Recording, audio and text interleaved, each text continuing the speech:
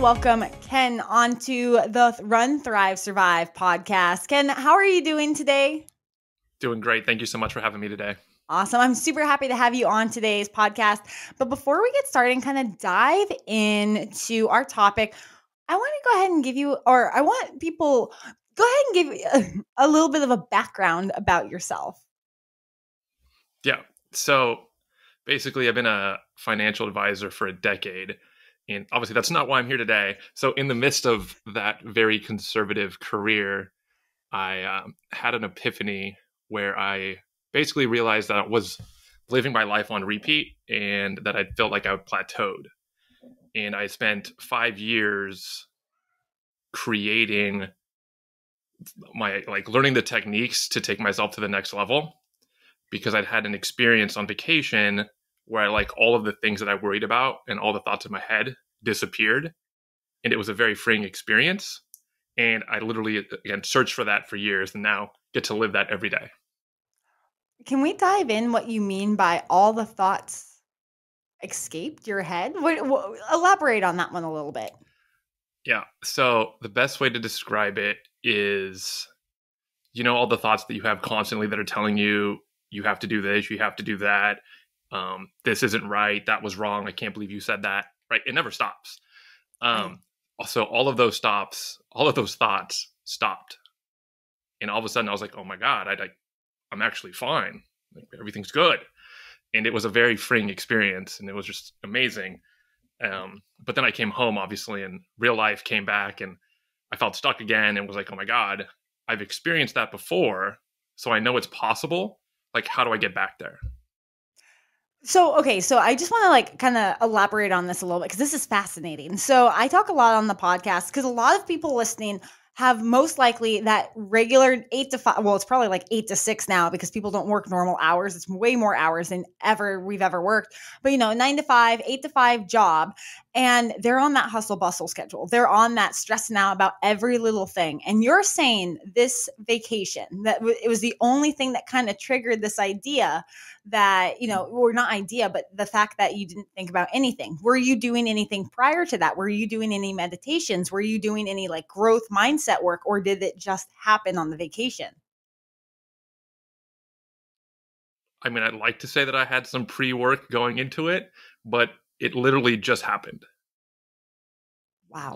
That's actually fascinating. I remember the exact moment. Was just sitting there and it all kind of, like I said, just disappeared. And I was like, oh my God, this is the most freeing experience ever.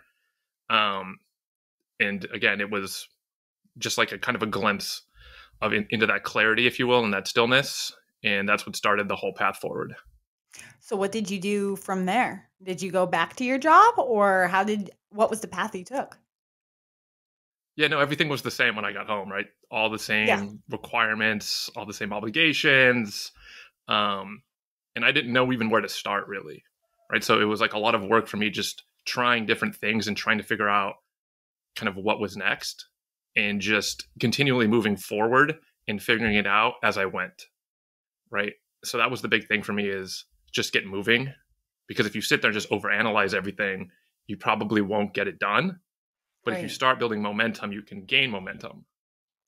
But did you know what you were working towards? Did you have an idea, or did you just know you had to go in a whole different direction? Because sometimes we just have that feeling where we're like, I don't know what I need to change, but I need to change something because I'm burning out.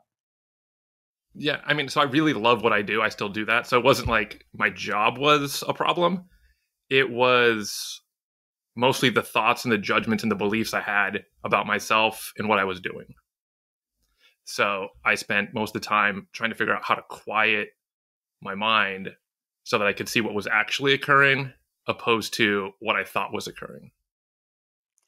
So looking deeper into this, when you quieted your mind on the vacation, it wasn't about your work and your everyday work tasks. It was about opinions and self-beliefs you had. Is that correct?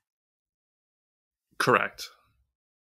So so going from there, how did you set on that journey? Were you able to establish a way to find it while you're not on vacation then? What was that? Where did you go from there? What was that story? Yeah. So, I mean, I tried everything. So I read every book on personal development from the classics to the new ones. And about pretty early on in it, I heard about meditation and was like, I'll give that a try. And started meditating probably 6 months into my journey. And it was interesting. So my first meditation, right, you go and everybody has this belief that you're going to have no thoughts. It's going to be super peaceful. And that was not my first experience at all. Between all the noise in my head, and this is, again, the first time I've ever meditated, where I was being taught outside, the gardener decided to start like mowing the lawn and using the leaf blower at the exact same time I was trying to meditate. Why not? So, that's the perfect time for them to start that stuff up. Exactly. I was like, oh, perfect. This is like how my life goes, right? Like, of course it would be ruined by something else. Like, but it was still a great experience, and I've meditated ever since. Okay, so walk us through this, because a lot of people listening, I think, are kind of on the fence like you were before maybe your first time, where it's like, I've heard about meditating, you're supposed to clear your mind, and in my life, that's just not possible. How did you get yourself to sit down that first time? And other than the leaf blower and the lawnmower, how did you keep yourself going? Because obviously your first time was not the best. How did you say, all right, this maybe wasn't what I pictured, but I'm going to move forward with it? Yeah. So I had gone to a facility where you have an instructor teaching you like a practice. And so you have somebody there being like, okay, here's your mantra, repeat it. And then they're basically like, we'll keep time. We'll let you know when to stop. So I was kind of, because of that accountability, I knew I was going to be sitting there for the 20 minutes. Oh my gosh, it was 20 minutes? Yeah. I was thinking like 5. You know how like Headspace and all these like calm apps or these apps that you have is, 5-minute meditation. I'm like, I can squeeze that in. 20 minutes is a long time to sit still and meditate in your own head. I mean, 20 minutes twice a day too. Wow. And you were going to a class 20 minutes twice a day? Yep. For the first, I think it's 4 days you go. That's a lot of meditation. Now, okay, so what made you sign up for that? What was that key? It was the vacation, the key change that made you sign up for it, or did it take you a while? How long was that lag from vacation? Like I said, I think it was about 6 months, because I was reading a lot of books, and in one of the books, it did mention like the benefits of meditation. And since I was already moving forward on so many other things too, I was like, I'll add that too and see like what it's about. And like I said, it's a great experience. And even though it was really loud and I had a lot of thoughts, I still had the benefits of that quietness once I was done. So for me, I knew that it was starting me on that path back to that stillness that I had experienced. And that if I kept at it, I could live in that place all the time. Now, from your first time to where you are now, let me first ask you, where are you now in meditation? Do you meditate still twice a day for 20 minutes, or does it look different from the first time that you meditated? You're the first person to ask me that question. It's a little different. So when I first started, and I'd say for the first year, I was very diligent, right? Like it was a habit, like all the time.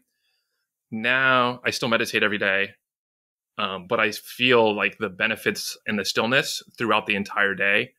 Whereas before, I needed that additional meditation, if you will, to quiet my mind again, because it was so loud. If that makes sense. No, that makes a lot of sense. Do you make it a habit then in the morning? Are you one of those people that like wakes up in the morning and you really just, you start to meditate, or do you have to do it before the day? Do you do it at the end of the day, in the middle of the day? How does that work for you? What's best for you? Yeah. So you probably have a nice like morning routine too, right? Yeah. So it is definitely part of my morning routine. So I meditate first thing. And then if I'm feeling a lot of anxiety or stress during the day, or if I felt like a lot of overwhelm, I'll do the second meditation around like noon, 1 o'clock, just to get through the rest of the day. So those are usually the 2 times. Now I have to ask you. So a lot of us, because I focus a lot on habits here, how did you What was that journey like when you were starting the first meditation? What was that journey like going through it? Did you ever find it hard to focus? At what point did you realize this is working for me as you went through it? So I agree with you. You got to build the habit. Yeah, habits are So so that is powerful. extremely important. Yeah. So like I said, I just got in that habit of first thing in the morning, start meditating, whether I wanted to or not, 20 minutes, and just kind of go through that. Even today, like everybody thinks you sit down, so you meditate for 5 minutes, right? It takes me 10 Right. minutes just to quiet my mind to be able to meditate for the last 10 minutes. And I've been meditating for years. Some people are like, oh, I meditate for 5 minutes. I'm like, you probably haven't even seen the benefits because you're still thinking like a lot in the 5 minutes, right? Or listening to whatever's going on. Whereas if you learn a mantra meditation, right, and you do the 20 minutes, for me, it still takes me 10 minutes to like settle in and like unwind from like whatever I was doing before and then enjoy the benefits of the meditation. Now, I'm sure people ask you this all the time because, if anybody says they meditate and meditating means something different for everybody, like I just said, like you do it 20 minutes, that blows my mind. I do 5 to just close my eyes, think about my goals, and then I keep going, right? And I call that meditation. When you I guess what was my question? So when you meditate, what advice would you have for somebody who wants to start, who's on the edge and who's actually like, I don't know what kind of meditation is best for me. How did you find what was best for you? And what would you tell somebody else looking into it?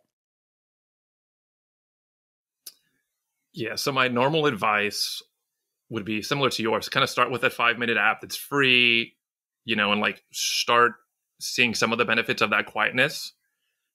And then when you're ready, learn a mantra based meditation. So we have one on our site. We teach it. I'm a certified instructor.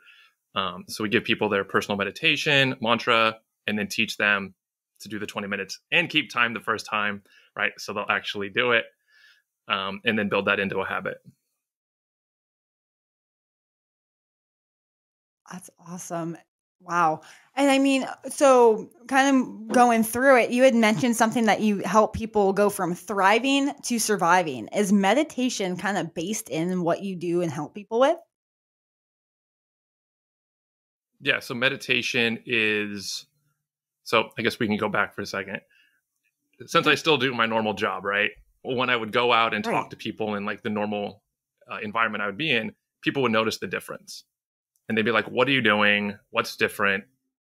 And so, because I kept getting that question, that's why I decided to create the course, Stillness to Success, and teach people basically how to be still and then turn that stillness into more success in their life and really, right, thrive. And so, it was from all the feedback I was getting from people of like, hey, what are you doing? What can I do? Like, how can you teach me?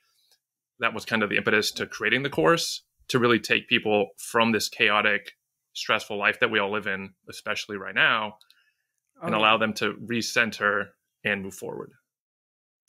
Is this also because I mean, you still have your regular job, and I'm assuming you're still helping being a financial analyst and everything and helping people in the financial world. Is this tied in together or is this a whole separate thing that you're doing? It's pretty much a whole separate thing. And other than meditation, how did you jump into that? Like, what benefit did you see this versus financial planning for the rest of your life for people? Well, since I guess to still do both, I guess it's because I knew I could do both. Um, but I get much more enjoyment and feel like I have more of an impact changing people's life. So What are some of the success stories that you've seen with people with through meditation, through your program? What kind of success and benefits have you seen people get? yeah, so I mean, I like to talk about. So everybody gets very different success. So I have some people that are very stressed. They're like, "Oh my god, I just feel better, right? Like the anxiety's gone." Um, so I used to have major OCD as well, right? And like I don't have that anymore. Like it's just it is what it is. Um, and then I've been able to turn it into making substantially more money than I was making before.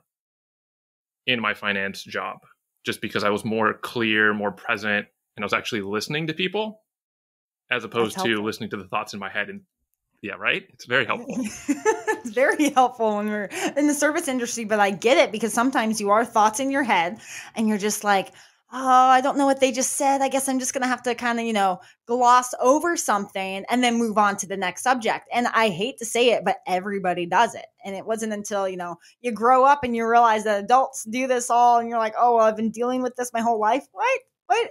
How's that happen? So I Exactly. want to ask and kind of bring in, because you have written some books, right? What were your books about and how did they impact people's lives? Yeah. So I guess both the books and the course all comes down to your routine comment earlier. So I built them into my daily routine, and that's how I was able to accomplish them. So the first book I wrote, Get There, Chart Your Course to Financial Abundance and Live the Life You Desire. I love it. I wrote at the same time I was learning to meditate and everything like that. And it was more just taking so many people, let me rephrase this. So many people say they want to write a book and never do. And so it was like a goal of mine to be like, okay, can I actually write this book? Right. And so like being able to see that through and like create it and get it done was very important to me. And at the same time I was writing it, I was learning how to sail. So the analogies are taking basically financial ideas and equating them with sailing. So it's more real world for a lot of people. Sailing. How did you get into sailing? How did that tie into everything? I told you I was just going full speed on everything at the same time. I love this. I love this. Like Yeah. you just open a new box every time with every question. Yeah. So literally sailing, I was like, so I live on the beach and people are always sailing. And I was like, I really like the water. I have a powerboat. I'd like to learn how to sail. So I signed up for a class, and then I sailed like 250 hours the first year that I learned. Like I was just all about it. Wow. How many days is that? 250 divided by 24. That's, oh my gosh. I'm assuming it wasn't straight. It was sporadic across the year. Correct. Wow. Now, how did you tie that in your book? How does that even go with anything? So it goes with a lot because in sailing, right, you have an idea of where you want to go, but right, the winds, the current, everything else is always changing. So you're constantly adjusting. So that was like one of the things like people think, right, from where you are today to your goal, whether it's finance or anything, right, it's a straight line. But really, you're going to be constantly making adjustments and course correcting to get to your goal. So that was one of them. Also in sailing, you basically need to know where you're going and have a chart from where you are to where you want to go, right? And like know the steps. Same thing with financial planning, right? You need to know kind of what the goal is and what that looks like so you can start moving towards it. So, No, I would.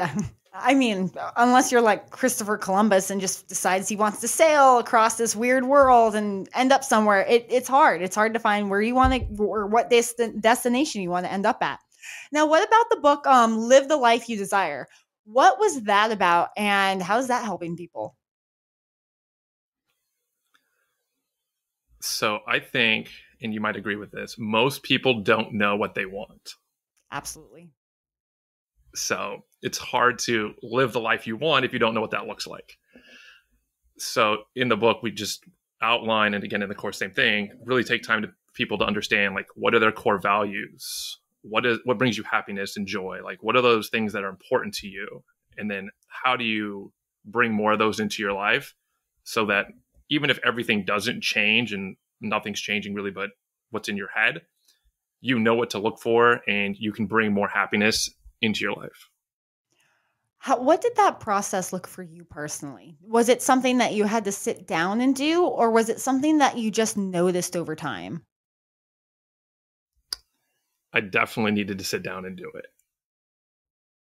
So So you're a it helps with planner, the structure. I right? just think that some people need structure. And so to have like questions that are kind of keying in your thoughts and reflection to what's important and like listing it out and then seeing it in front of you And then you can see like the themes and the ideas that like resonate across multiple years or experiences, and kind of identify those as like the key factors for you. What other ways could you recommend to somebody? Because some people are not structured, and we know that. Like, I'm a structured person with you. I need to see it on paper. I need to see it in a nice clean sheet.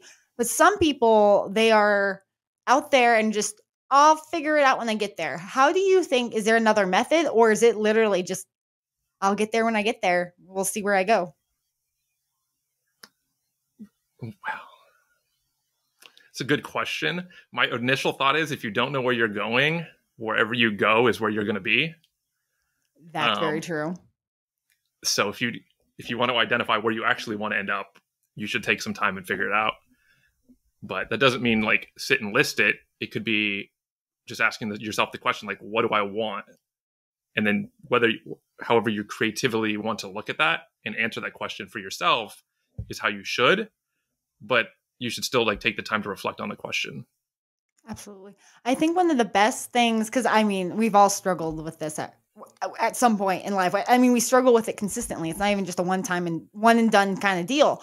But the biggest thing that I heard, piece of advice that helps people, I think, is, you may not know what you want. Like you just said, most of us don't know what we want, but maybe you know what you don't want. Like write down a list of things you don't want and then go from there, type of deal. Now, in these books, do you incorporate, going back to meditation, do you incorporate how, maybe reflecting, like maybe not even calling it meditation, but reflecting on your thoughts and your desires? How does that help? Do you touch base with that one in your books?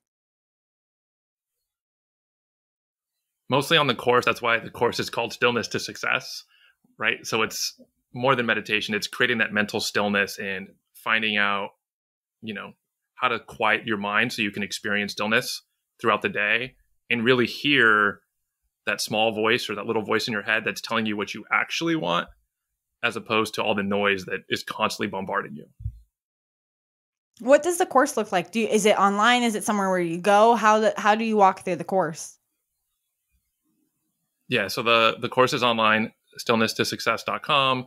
It's a virtual course, but we're adding coaching to help people really take it to the next level. And we teach the personal mantras live. How often can you sign up for it? Is it like one time throughout the year, or how does it all work? I guess, what is Stillness to Success? Other than what you've just described it, like how do you do it? Where do you go through? Everything else. So I created basically an online course that you can take at any time, because I knew that if I tried to structure it too much, most people wouldn't get to it. And again, right. I really want to have the impact. So sign up at any time, and we teach the mantra meditation throughout the year.